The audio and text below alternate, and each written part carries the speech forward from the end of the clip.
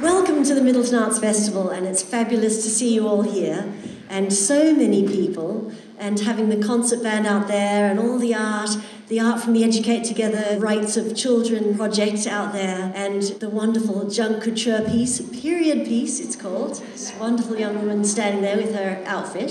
So basically here tonight, I'm about to announce the winner. Let's see who it is of our... No, I know who it is, of course. I'd just like to read from my hat.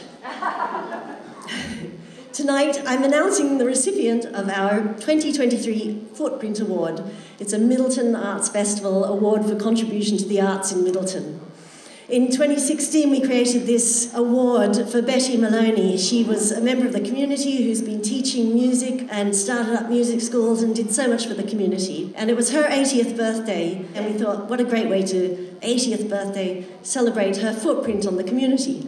So now we carry on this tradition every year. And this year we've chosen Yvonne Condon.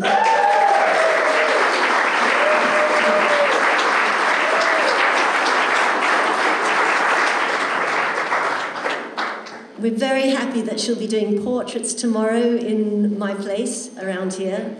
And Yvonne is a special woman. I talked to her mum, Margaret, and she told me lots of beautiful things. She's an artist working with strength through the lenses of her perception. Legally blind, deaf, she signs, she reads, she writes, and she's an artist.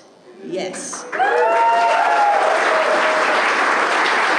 When she paints, she's lost in the art, and she observes what she's doing, and she's so serene. Along with her glorious mother, Margaret, she's a power force. And Margaret said this, Yvonne has made me a better, more tolerant and patient person, and goes to bed every night happy as she accepts life as it is. And she's also got the fabulous Carolina, who's now supporting her here. Yvonne's artistic star was sparked by Herman Marb. So important in Yvonne's life, he discovered her inspiration. He spotted her talent and he just let her do what she does, let her get on with it, and saw that she had this wonderful, wonderful talent. He took her disability away. She's no longer a person with a disability. She's Yvonne Condon, artist.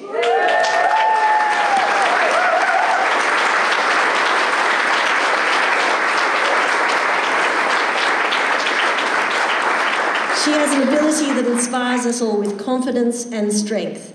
And Margaret says of what she's learned from her daughter, treat people with respect, hold your head up, be proud of who you are. Yvonne is always herself, her portraits, her animals, all her painting is fabulous and inspiring. And her lesson to the whole community, her footprint in the local and the art community is that she's taught many people many things. But truly, her footprint marks the way to remind you to be your true self. Accept who you are by following the creative spark in yourself. Thank you for coming, Margaret and Carolina, and of course you, Yvonne, and thank you for your art.